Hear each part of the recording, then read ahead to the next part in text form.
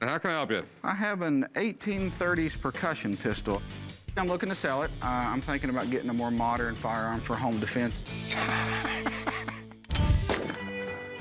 Coming down to the pawn shop today to try to sell my 1830s percussion pistol. My uncle gave it to me about 10 years ago. I think it could be worth as much as $1,200, but I would take at minimum no less than $400. It's really neat. Yeah, I love guns from this era. So what do you know about it? I don't know too much about it. It's got the word Nook stamped here. It's a manufacturer that I found on the internet back in Philadelphia back in the 1830s. The Nook, I never really heard of them. You have to realize, 1830s, a lot of gun manufacturers in the United States. The steel was easier to make. Okay. The Industrial Revolution made it cheaper to make guns. Improvement in steel and manufacturing made it a lot easier for your average person to carry a pistol like this. A lot of antique pistols I get in here are made really fancy. They're not really made for personal protection. This one is definitely different. This thing was for personal protection, and it easily fit in your pocket. And that is a scary thing to look down. It's all in relatively good shape, but there is a lot of wear on it. We got all this on the barrel. Okay. This gun is cool, but it really worries me. I've never heard of this maker. Normally, I'd bring in my buddy to take a look, but he's out of town right now. So buying this thing would definitely be a gamble. How much were you looking to get out of it? I think it's probably worth somewhere around $1,200. Okay. If it was in better shape, I could see it being worth 1,200 bucks. You know, I'll give you 400 bucks for it. Can't we do a little better? 5? I'll tell you what, I'll give you 4 1/4, and I shouldn't even go that high. How about 440 and I'll feel like I won? How about 430 and I'll feel like I won? How about 435 and we both win? Okay, sounds like a deal. Go do the damn paperwork, Rick. Let's get it done. I'm happy with 435, so hopefully our home defense will be upgraded at the house. So what'd you do? I mean, you got me a little concerned. I bought a gun. I don't think I did bad. Rick called me down to take a look at a gun that he purchased. He took a chance. We're gonna see how he did.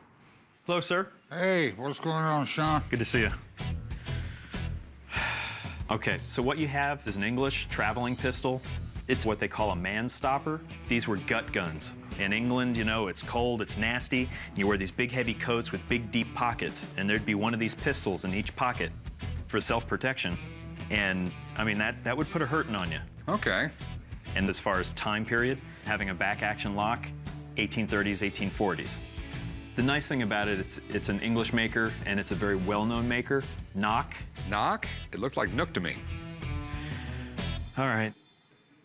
The Nock gun-making family is very, very well known, and to encounter one of these guns that were actually made by the family is really exciting. I'm afraid to ask, but... I think I paid $435, something like that for it. You... Okay, you paid a little bit too much. Damn it. How much profit we gonna make? You're gonna get at least, I want to say 600 to 800 for this. So, you know, as far as I'm concerned, any profit's a good profit. Well, that's true. It'll work, Rick. You're out of the doghouse. I never was in the doghouse. So you think we can shoot it? Technically speaking, you know, the lock is in really good condition. The internals work correctly. I think you could probably shoot this. All right. You want to go out and shoot it tomorrow? Rick, you're like a kid with a new toy. You always want to play with the damn things. Put it in the case and sell it. Yeah, we'll go tomorrow, man.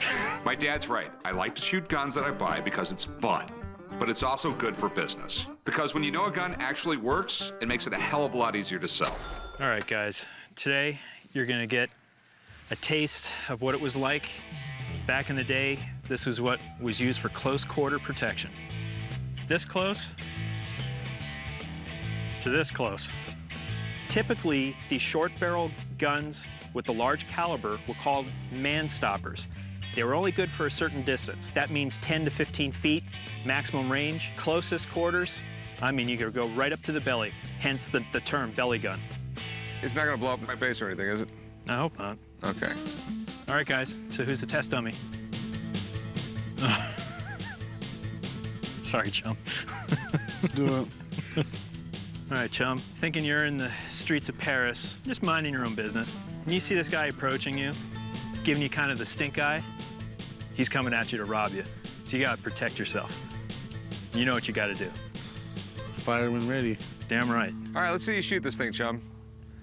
It's minding your own business. Careful, chums. Streets of Paris are rough. All of a sudden,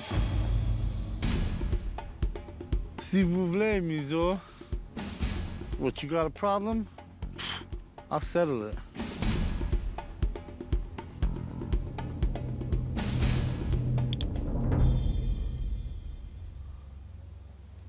Can you just fire the damn thing already?